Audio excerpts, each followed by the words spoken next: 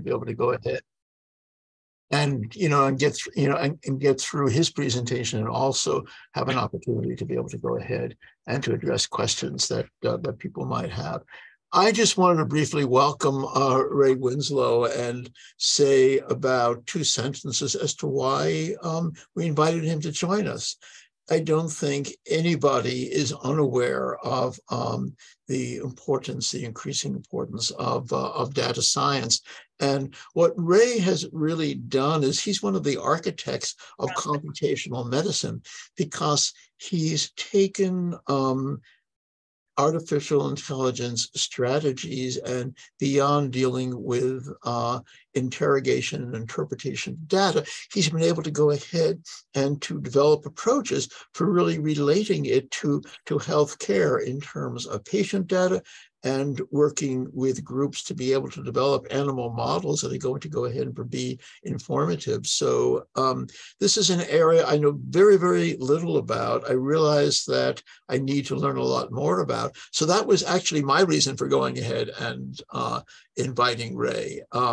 Ray has developed some really effective working relationships with folks at Maine Health, and we're working on developing relationships with CTR investigators as well.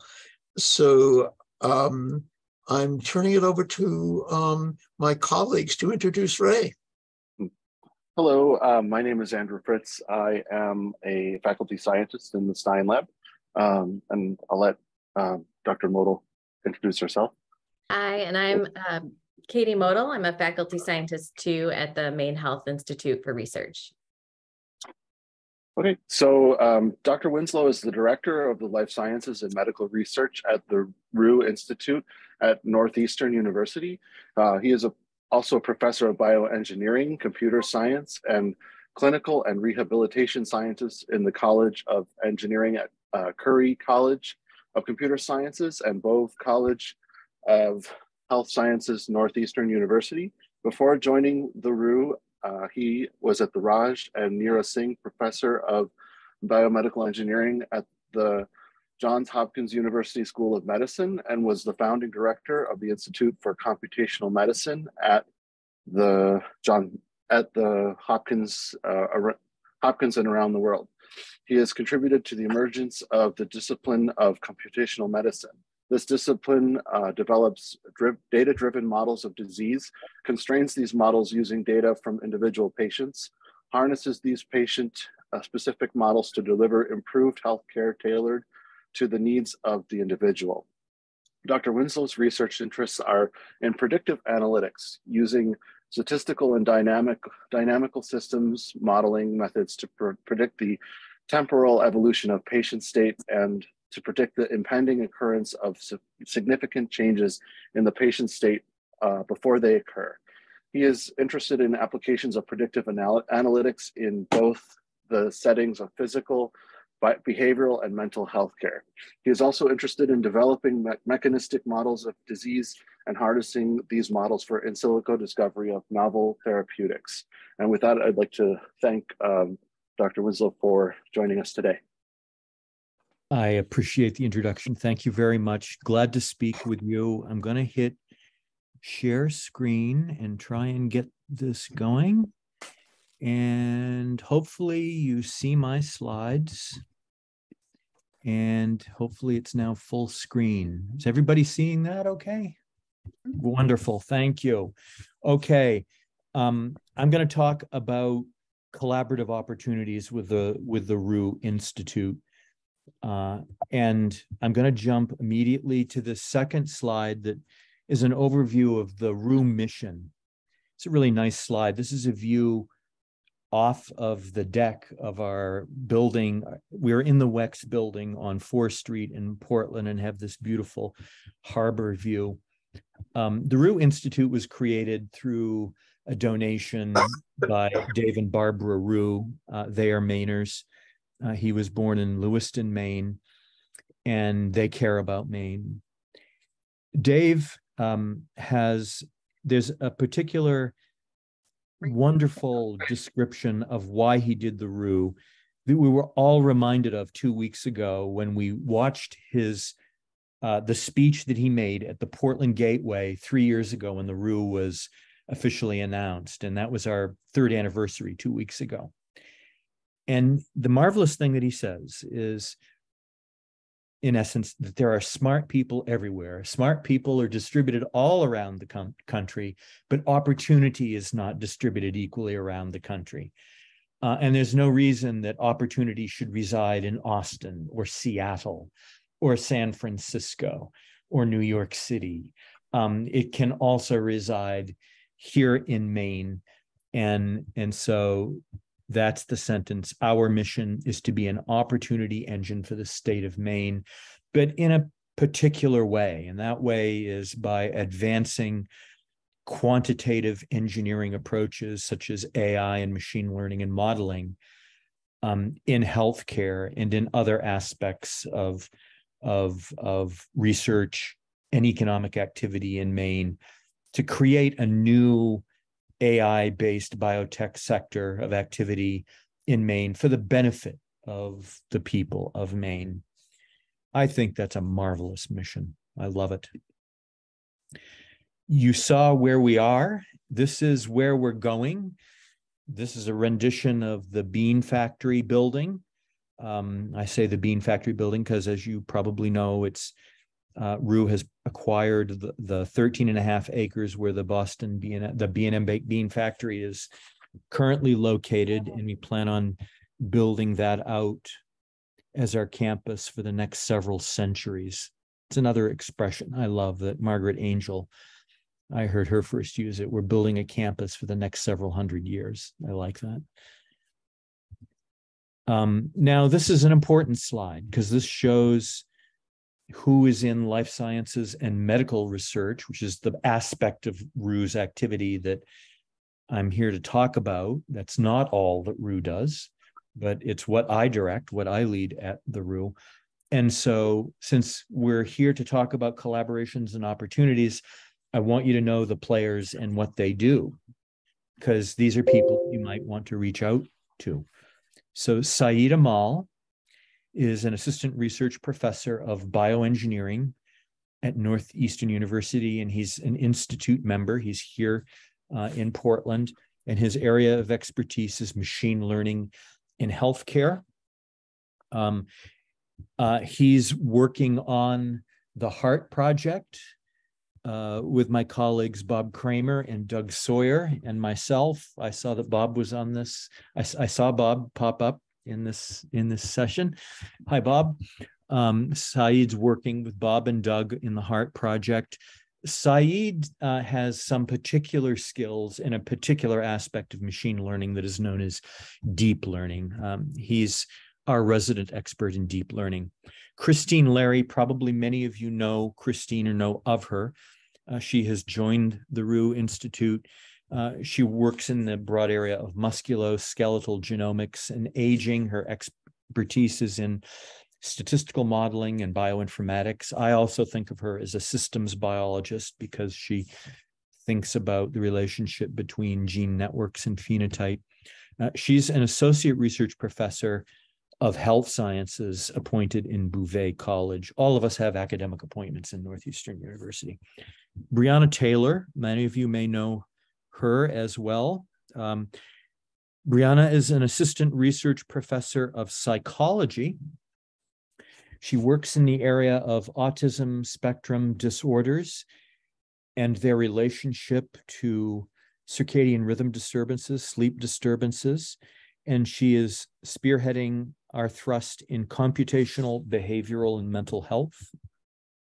Matteo Chinazzi is appointed not only in the Roux, but also in the Northeastern University Network Sciences Institute. His area of research is computational epidemiology and biological networks in general, and he's an associate research professor of physics. Kiran Vanaja is an assistant research professor also in bioengineering. He's a systems biologist. He does both experiments and modeling. And and he's in particular a computational systems biologist, and he studies signaling networks in cancer and also in diabetes.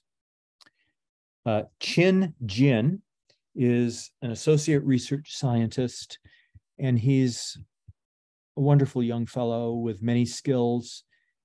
He understands dynamic systems modeling. He understands machine learning methods.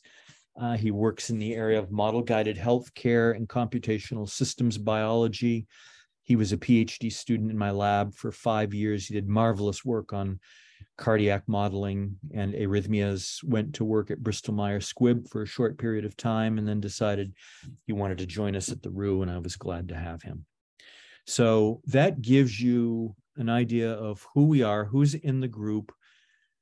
It's really quite something, the areas of modeling and data science that we all span together. And so I think we've built up kind of an asset, and hopefully this description of what all of these folks are doing is helping you think about how you might connect to us.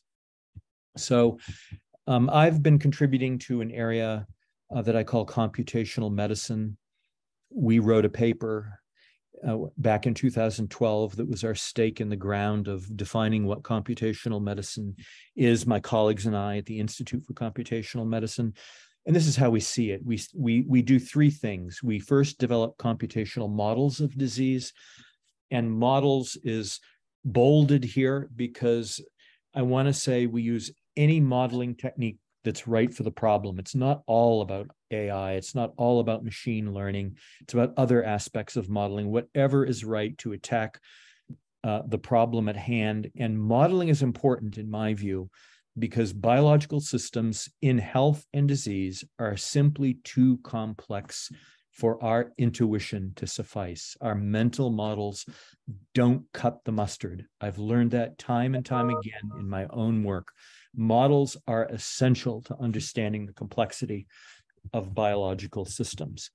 The second thing we do is we personalize the model using data that can be measured from a patient. We particularize the model to that patient. And then the third thing we do is apply the model to deliver better care. And so I now want to give some examples of that, but I want to just take a couple of slides and talk about broad modeling approaches. And machine learning is one of them. So what is machine learning? Machine learning is a way of building models that can relate things that we measure to things that we want to predict, or to categories that we want to sort data into. And the thing about machine learning is that there are ways of learning these mapping functions, these functions F that take the data we measured, shown here by X, and produce from it an outcome. They predict an outcome, or they predict a phenotype. Maybe the measurements are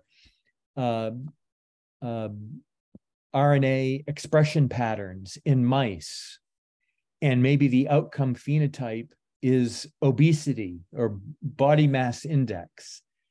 And we want to learn a function that maps what we measure to that outcome, and we want to do it automatically from the data. And so the way machine learning works is that people explore the use of different functions. They pose functions of different forms that may be constrained by some set of parameters that have to be learned from the data, and develop theories about why it is that a particular function of a particular form is good for a particular learning application. What are the strengths and weaknesses of the form that we choose for F? And the strengths always have to do with what can be proven theoretically about the power of that learning rule and that learning method. So what are the advantages of machine learning? Learning this function that maps the things we measure to the outcomes that we want to predict or sort data into. Learning that function does not rely on deep, hard-won experimental knowledge of mechanism. This function F is just building relationships. They aren't necessarily directly based on mechanistic understanding of what these relationships are all about. So it's a plus in the sense that getting at biological measurement mechanism through experiments is a hard and slow thing in many cases. Learning the function f from data, once one has data, is relatively fast, and computing the function, computing the mapping between things we measure to outcomes is really fast. That's easy to do. What are the disadvantages? Well, one of the disadvantages was one of the strengths. There's no explicit representation of mechanism in these kinds of models, which doesn't mean that we can't learn about mechanism. We can. And the way that we typically learn about mechanism with machine learning is by sorting the measurements we make in rank order to understand what's the top feature for predicting an outcome? What's the second most important feature for predicting an outcome, and third and fourth, and so on? That can give us insight into what the players are. And there's some mechanism there. And it can give us insight into how sensitively these features control the outcome. And we can learn a lot from this kind of information. And so that's the good news. But the best news is that this is kind of an indirect way of inferring mechanism. And then the other minus is that performance in this mapping task is influenced very strongly by the quality and the quantity of data that we have to learn from, and our ability to unambiguously and accurately label the data. So we must get it right when we say that this data is an example of class A and that data is an example of class B. Sometimes that's hard to do, and that can be might be surprised by my saying that. It's the case. It's true. Sometimes it's tricky. The process of labeling data is tricky, and it's establishing ground truth. We must be able to do that. Okay, I talked for too long on that. The other kind of modeling we do is very mechanistically based.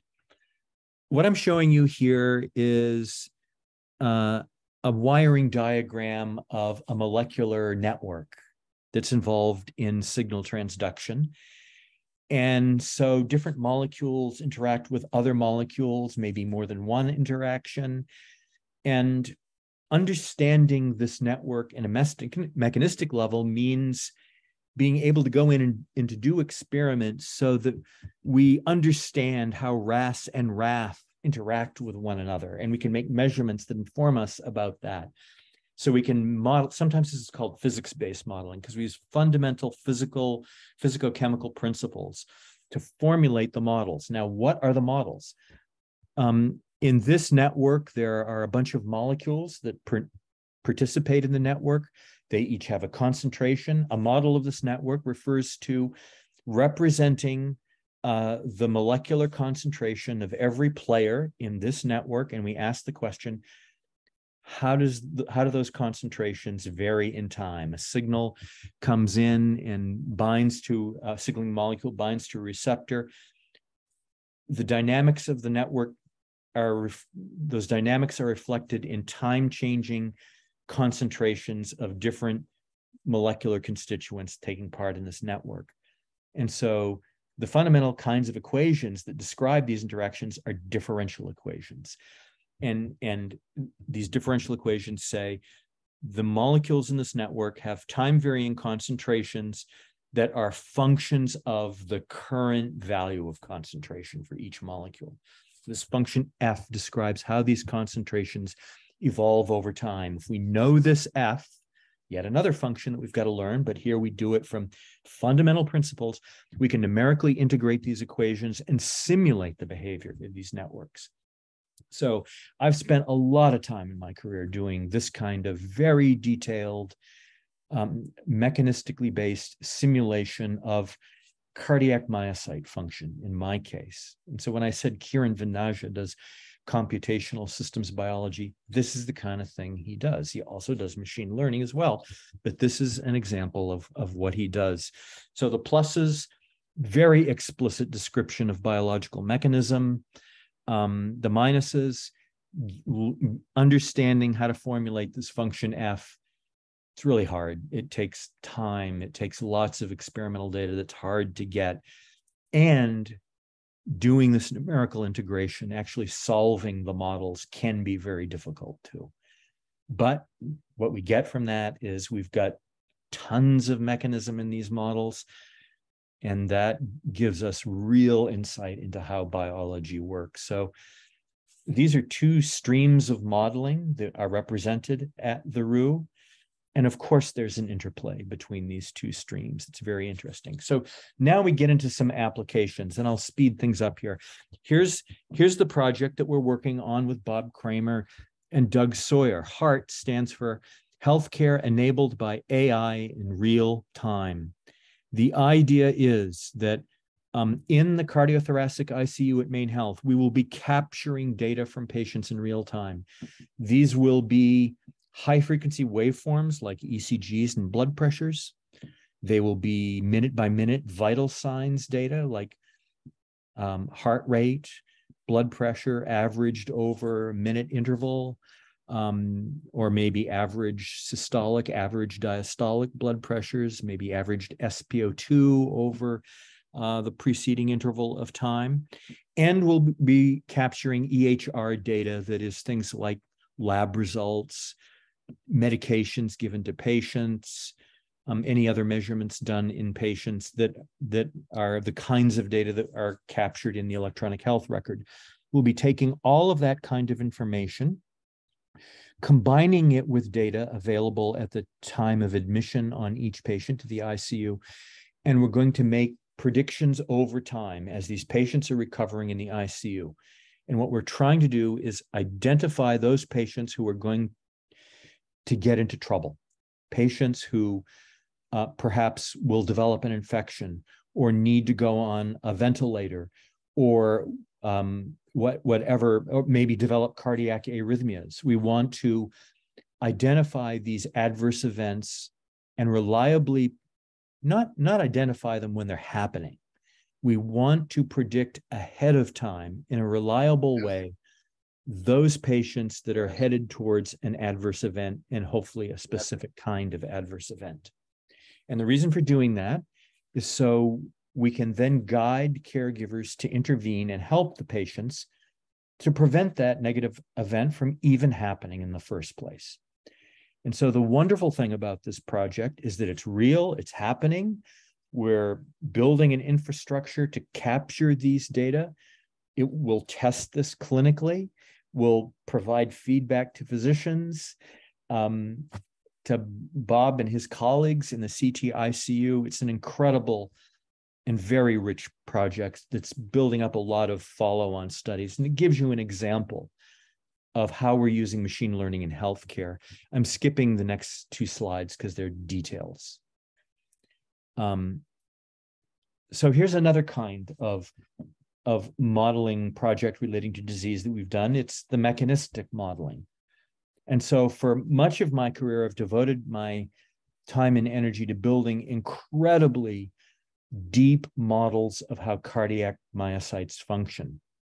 And our goal has been to build in more and more mechanism all the time. I personally think, and I'm of course biased, that our models have more mechanism incorporated into them than any other kind of model of the cardiac myocyte, because we describe the function of voltage-gated ion channels in the cell membrane, membrane ion transporters, intracellular processes that cycle and release calcium, the process of calcium release, the process of calcium binding to myofilaments to generate force, calcium regulation of mitochondrial function that produces ATP to drive energy requiring transport processes in the cell, models of signal transduction networks. They're not explicitly represented on here, but they're in these models. And so the models are incredibly integrative, characterized by thousands of coupled nonlinear ordinary differential equations per cell. And the problem that we wanted to take on was we are armed with these incredibly mechanistically detailed models. We looked at a genetic disorder known as long QT syndrome 1. It's a particular class of genetic mutations of a particular ion channel, voltage-gated ion channel in the cell membrane.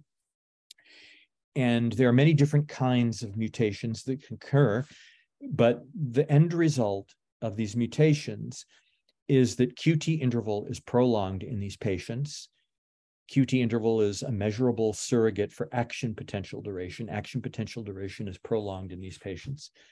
And the likelihood of the generation of cellular arrhythmias that are called delayed after depolarizations and early after depolarizations in this particular case occur is very much increased in these patients. These are known as triggered arrhythmias, and they trigger arrhythmias in the heart as a whole. We wanted to be able to use information on the nature of these mutations and their effects in these cell models to make predictions about the lethality, the clinical seriousness, the clinical risk associated with a large number of different genetic mutations involved in long QT syndrome. And the bottom line is that here it shows the result, one aspect of the results of this work. These are different mutations. This is the 30-year cardiac event rate measured clinically in patients. And these are the estimates of our probability of arrhythmia at the cell level generated from our model.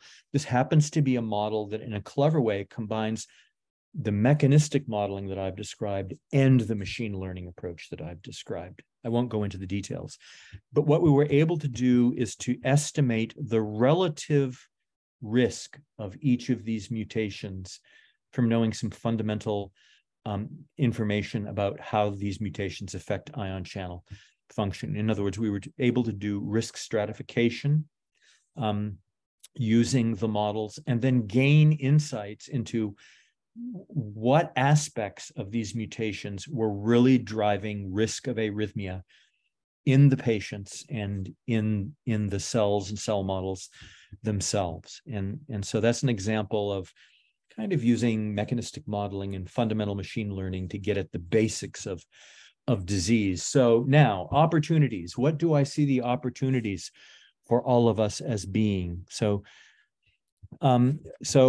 like the collaboration that Joe and I are building on understanding the relationship between the genotype of a mouse and obesity in that mouse, we want to use machine learning methods to understand what the important genetic players are in shaping that relationship and how they control variability of that relationship. So, of course, one opportunity for the NNE-CTR and Roux is just for us to join up in these kinds of scientific collaborations that we do as scientists. And I say the nice connections are ones where data meets the need for modeling.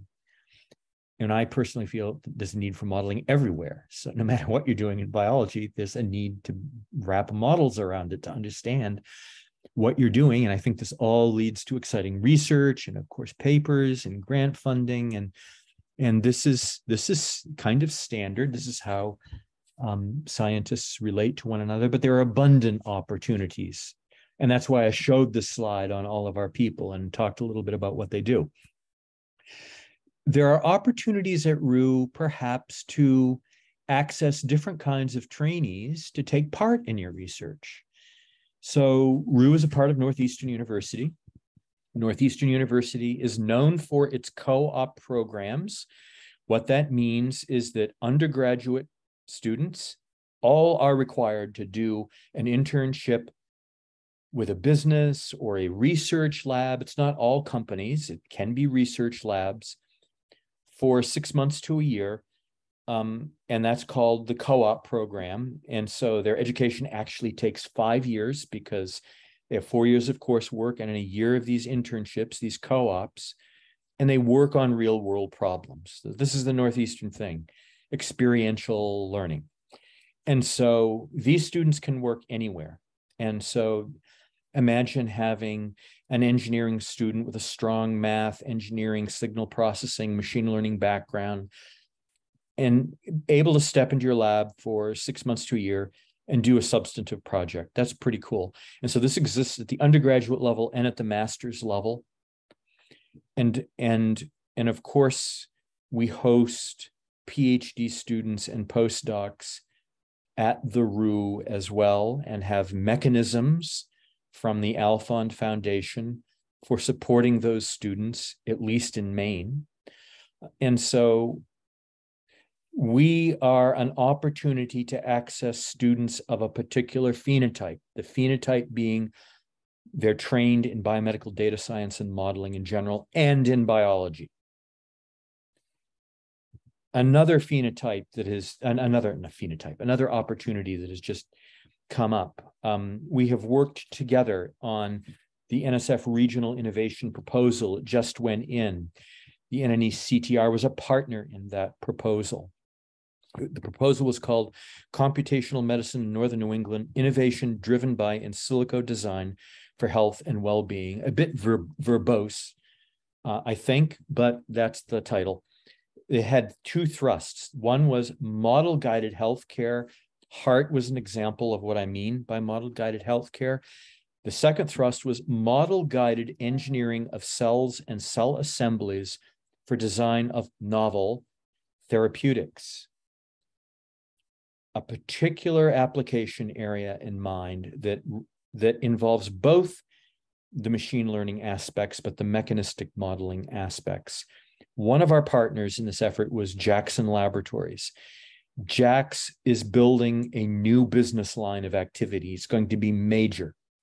So they are not only going to sell mice and produce specialized mice of particular genotype and phenotype, they are now going to produce custom engineered cells and cell assemblies, organoids, for various research purposes and drug discovery purposes. Our idea is that we are going to use all aspects of modeling to help guide the process of designing cells and cell assemblies to have particular properties, particular phenotypes. Every industry today is guided by modeling. There isn't a plane, a car, a bridge, a ship, a building that isn't first built on computer and thoroughly tested. We believe the same thing needs to be done with therapies, the design of therapies.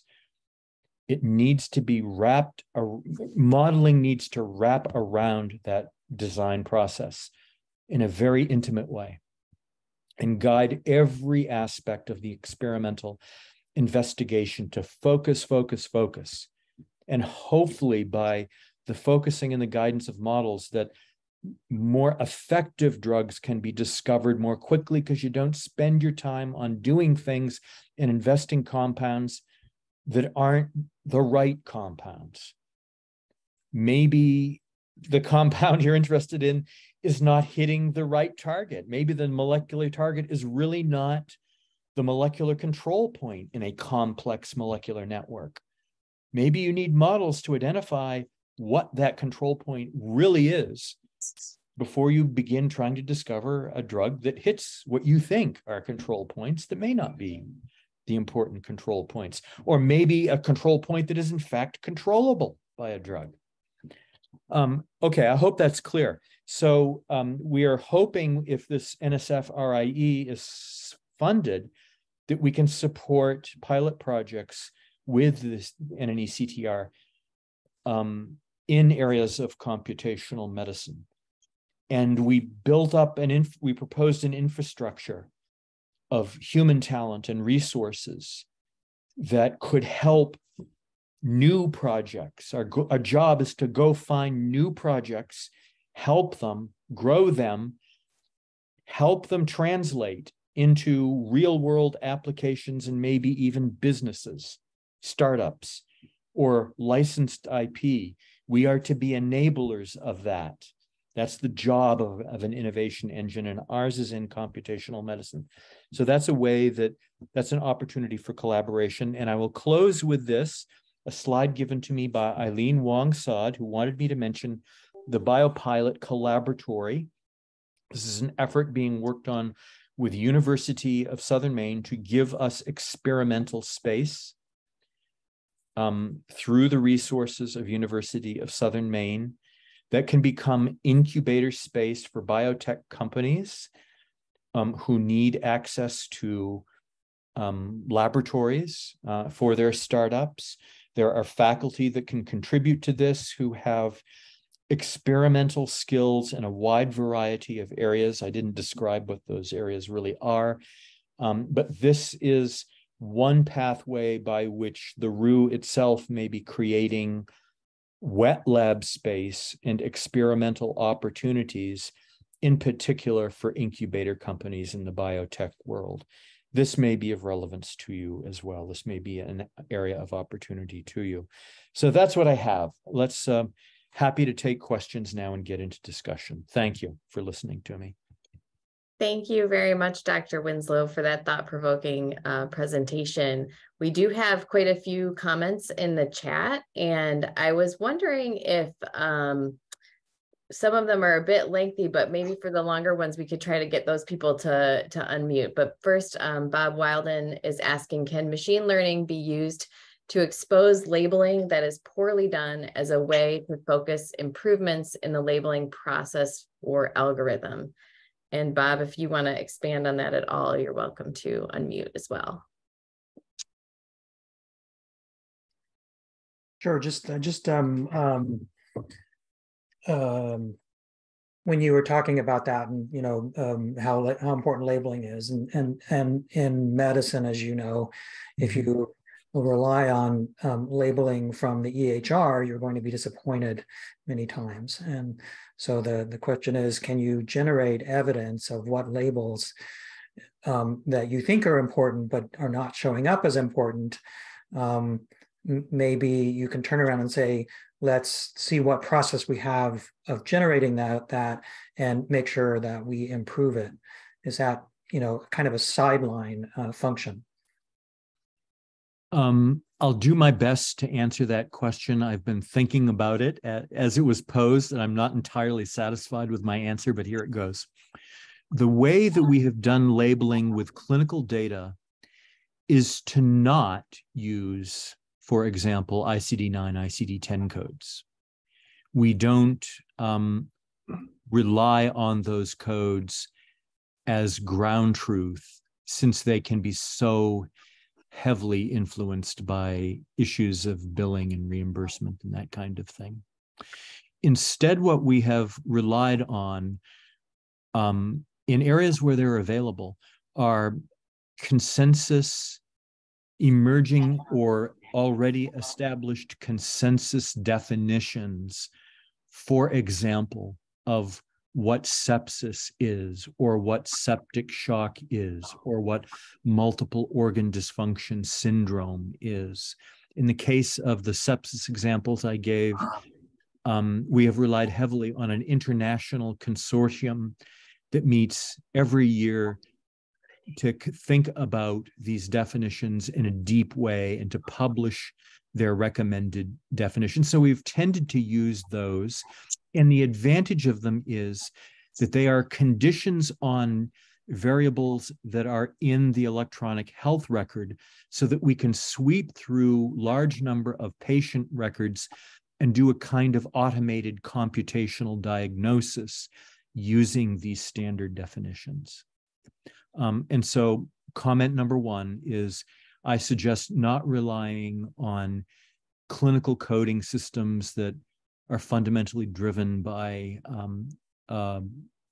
billing purposes, rather relying for ground truth to the extent available on consensus or emerging consensus definitions of the clinical conditions of interest.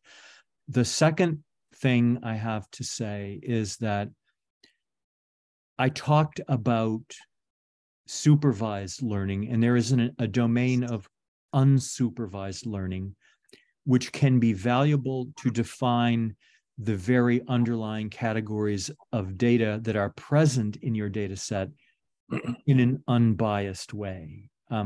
Supervised learning means you need an expert to establish this ground truth and do labeling. Unsupervised learning means we are going to identify the categories of data that are naturally there in the data sets themselves and kind of discover it on our own, and then label by assigning data to some number of categories that we discover by unbiased analysis of the data sets themselves. That's another strategy for doing labeling that at least is principled and offers guidance in situations where there may not be any consensus definitions, and instead what you do is simply discover the natural categories that are in the data. And its advantage is that these are automated processes too, by which you can label with ground truth. I hope that's somewhat helpful to you. I'm not sure it's entirely an answer. I think that is. I think the trouble of relying on the consensus things is that those can have their own built-in biases as well. Yeah, but also that, I mean, I'm a geneticist. I work in rare disorders or uncommon disorders, and we have a huge spectrum of that. So it's really hard to get that that sort of level of international consensus or something on a definition of anything. And so much of what we're seeing also is emerging diseases that there's no consensus on. So it's difficult to sort of take that path from that standpoint. Another sort of related question is, if we take all of these together, particularly in sort of a predictive population health screening kinds of thing, where the patients are not themselves necessarily symptomatic at this point in time, but may have a risk in the future, we can address every single one of those individually. But really what we want to know is the process of this screening for multiple disorders beneficial to health in the long run? And are there measures that we can look at to pop out that are not necessarily disease specific, but overall well-being and wellness measures? Yep. All very good points. Thank you. Yep. Thank you. Let's go to Dr. Stein. I don't know where Dr. Stein is, but Gary is here, by the way. I had a question about let's go to the other end of the spectrum. Let's look at regulation. And you put up a slide before that showed a regulatory network. And if we took it to biology and pathology, let's talk about cancer-compromised epigenetic control. The diagram is a two-dimensional rendition of the representation of components for interactions and some connections between them. But in the cell itself, you're looking at a three-dimensional organization, and that plays a tremendously significant role. Certainly genomic organization and even the architectural organization of regulatory hubs within the nucleus or cytoplasm of a cell. But then there's the fourth dimension, which has to be taken into consideration, and that's time. So are all four dimensions approachable with modeling tools? Yes. That's a wonderful question.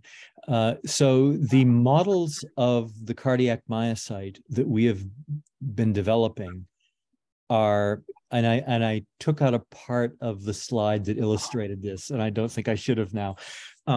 They are three-dimensional, structurally detailed models that capture the fundamental importance of co-localization of molecules and receptors and signaling proteins.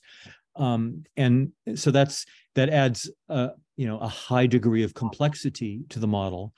But for example, in the cardiac myocyte, the L-type calcium channels that allow calcium to enter the cell are 10 nanometers away from the channels that bind calcium and open and release calcium, a massive amount of calcium, into the cell to trigger muscle contraction. And however biology does it, they build them right there together in this very highly localized 3D structure. And this happens over and over again everywhere you look in cells, and certainly in the cardiac myocyte, that space matters and co-localization matters.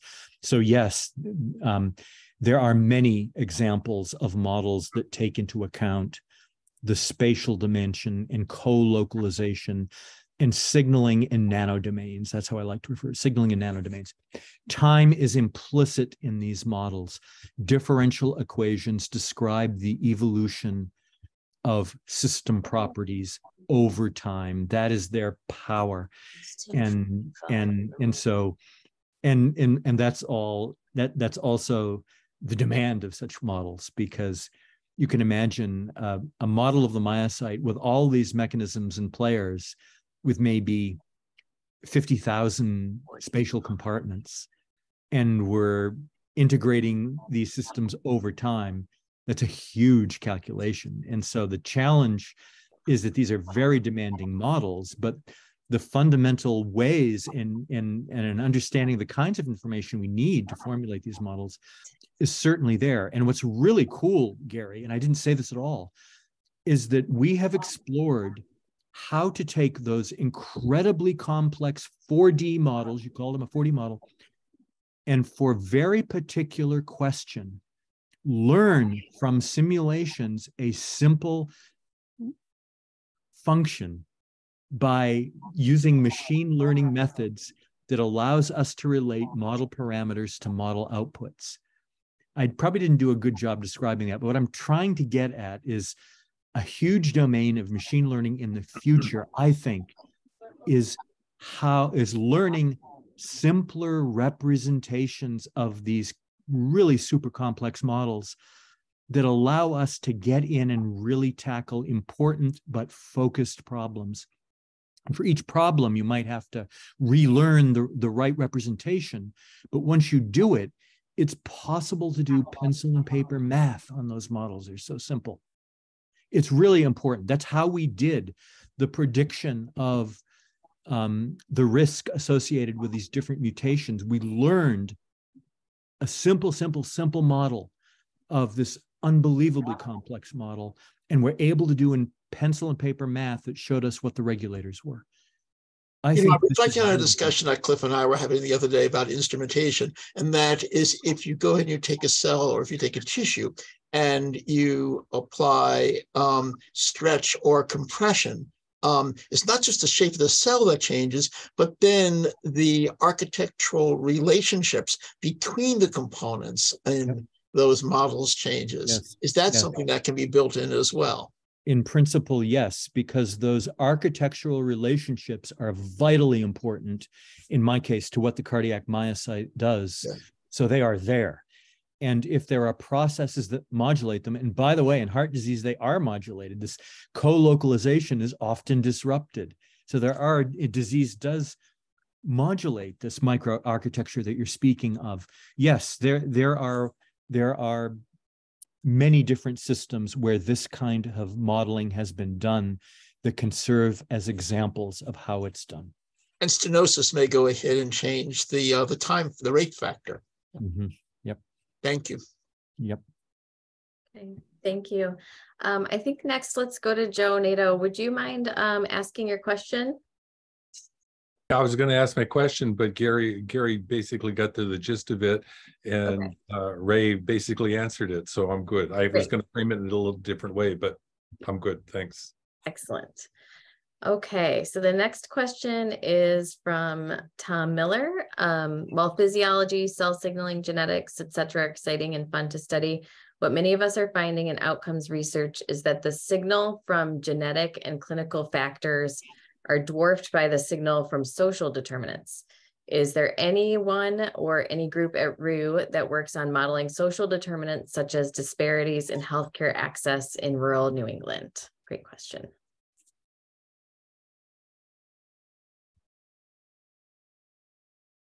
I appreciate the question.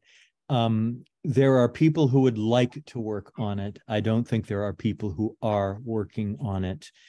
I'm one of the people that would like to work on this. The way I view this is these social factors, these lifestyle factors. To study them, we have to be able to quantify them. If we are studying them and are quantifying them, they're useful as features in learning systems. They can be features upon which learning is based, just like anything else that we measure can be a feature upon which learning is based. And the advantage of doing so is that we can then test your hypothesis quantitatively. If these features are playing a major role in health, and I'm not saying they aren't, I'm just illustrating that by using machine learning and interpretable machine learning methods to rank order feature importance to making a prediction from data to phenotype or outcome, if these features that you mention are playing a vital role, they must emerge as the top-ranked predictors of outcomes. And so my interest is in doing that. No one at the Roux is doing that yet. I'm saying that there is a natural way in which machine learning would lend itself to these kinds of questions about relating life experiences to outcomes. I hope that makes sense. I would certainly be interested in learning more about this. Okay, great. Next question is from Elizabeth Bonney. Are you at all by chance interested in the placenta? There's a lot of interest in drugs for pregnant and lactating women and in the development of trophoblast organoids. I have never done that kind of work, but I am interested in great scientific problems where there are great scientific data sets to learn from. I don't mean that facetiously. I mean, I look for the low-hanging fruit, and the low-hanging fruit in my book is problems that are important to solve and problems where there are sufficient data sets in hand to begin understanding how to bring modeling to bear on those problems. Right. I don't know anything about this problem area per se, but I am happy to explore it, as are others, I'm sure, at the Roux. Particularly, I would say Kiran Vanaja and Chin Jin and myself. Okay. Another question in the chat is from Christopher Franklin, and we might need him to unmute to clarify. Is there any consensus on threshold, for example, number of subjects, patients necessary before these techniques can give meaningful results? There is no theory on that, unfortunately. There are rules of thumb that people who do lots of applied machine learning often say. And the rule of thumb is that if you have n features, you should at least have 10 times n examples in your data set from which to learn. Unfortunately, there is no equivalent of statistical power analysis yet in machine learning problems that says, here's the amount of data that you need to achieve a certain specificity and sensitivity in solving this classification or prediction problem with a machine learner. And so my philosophy is never back away from trying. In fact, it's, one of the powers of machine learning is that there are so many powerful tool sets out there that you got to know what you're doing with the tool sets, but it's almost cookbook. The work can go very, very quickly. So why lock yourself up and hesitate about doing things? I say, try it, see what happens, because time to solution can be remarkably fast given the power and the capability of the tools that are so widely available now. That's part of the reason machine learning is having the impact that it's having, is that the tool sets are remarkable and they're getting better all the time. So try it. It's not a well, yeah, that's the answer, frankly. That's the answer. Don't talk yourself out of attempting the machine learning task. We have worked on problems with 50 examples, and gotten solid results out of them. So it's hard to know a priori if you have enough data or not. Thanks. That's a great answer. Could you say something a little bit about data quality? Because you mentioned that was a key determinant of success, yes. Right? Yeah. Okay. So an extreme example is the following. There is an MIT Technology Review article, which I won't be able to exactly reconstruct the title, but it came out during the COVID epidemic. And it was something like, why isn't AI helping us in COVID? And it was a review of every published machine learning system that had anything to do with predicting or treating aspects of COVID. And it pointed out the following unbelievable circumstance, that many public COVID data sets that had been assembled had been collected together from different, very diverse data sets themselves. And there was an extensive amount of mislabeling going on in this aggregated collection of data. And the particular example I remember is that there were chest X-rays of children with who knows what symptom, not necessarily COVID, that were included into these presumably adult data sets as images of adult patients with COVID, when in fact they were imaging data sets from children with any range of diseases. Now, that's stuck in my mind because it is such a gross example of mislabeling. That's not a typical example of mislabeling or low data quality. More common examples are, and you see this every time you get a data set, that a study is designed to collect n different variables from patients, but in the real world, not everything is always collected from every patient. And so the first thing I have students do in our class team projects is to look at missingness in data. What variables were actually measured in which patients and which are missing? Is 90%, is a variable missing in 90% of the patients? Or is it available in 60%, 70, 80% of the patients? And if so, if it's highly, highly missing, maybe it needs to be disregarded as a feature in the study because it's just not there. If it's 60% missing, maybe we should explore.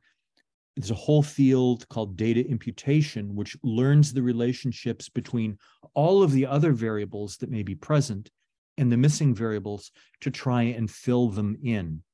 And so missingness of data and how to deal with it is a huge aspect of data quality. Then there's noise in data, depending on the measurement system, and there's bias in sensors. I'm probably going to get this wrong, but I know that the little clip that goes on your finger to measure SpO2, I think consistently overestimates SpO2 in patients of color. Now, some of you may know this and may get that fact more accurate than I can present it, but it's an example of an inherent bias in the sensors themselves. These all factor into data quality. I think the biggies from my point of view are do we have ground truth or not? The quality of the labeling. Number two, missingness of data and how we can deal with it, because that really affects the overall N in the number of subjects you have data from to really work with, and noisiness and bias in data. Great. I want to be respectful of your time. We're right around 1 o'clock. Would you mind answering a few more questions? Sure, I'm happy to do that. Let me see if I've got. Dr. Bonnie or Elizabeth Bonnie, you had your hand raised. Would you like to follow up on your comment earlier?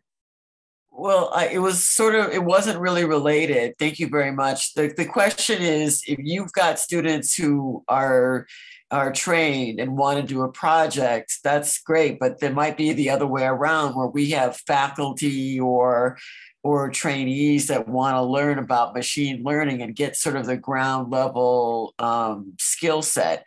And that would be a great thing to do for 6 or 8, or 12 weeks, that we could try to release them from their clinical duties or whatever here. And I'm just wondering if that's a possibility if someone wanted to do that. Absolutely. We are very interested in that learning need. I would say over the last 3 years, Roux has invested more energy in that kind of learning need, if you will, than into more formal programs like residential PhD programs and master's programs and all of that. We have been more focused on learners who have a job and are doing other things and have limited time to learn, and creating learning opportunities for them. The person you should speak to about this is Eileen Wong Saad, HUANG-SAAD. She does this. She directs academic and learning activities in life sciences. And she would love to talk to you about this. This is very much up Roux's alley is the answer. Yes. So by all means, speak with Eileen, and I'm happy to take part as needed if I can help. Great. Thank you so much. Thank you for coming. Thank you. There's a comment in the chat from Susan Santangelo regarding Kristen Costa's course that she's developing, real world data to real world evidence. So if you're interested in that, please check out her comment in the chat. We also have a comment from Elizabeth Jacobs that there's social determinants of health are being incorporated to the electronic medical records. And there are some great ways to quantify them, and even when they're not directly measured. So for example, census tract based social disadvantage measurements. And Dr. Jacobs, if you have other comments, feel free to unmute and follow up on that. We also have a comment from Dr. Rosado. Thank you for your presentation. I appreciate your interest in sepsis. The expansion of drug-resistant pathogens makes the control of sepsis even more challenging. Can we predict by AI secondary infections before they lead to mortality? We don't have even diagnostics to avoid to predict the phase transition. There's a lot of interesting things to say about sepsis. I'd love to talk directly about that. I'll give you I skipped over the slides because of time.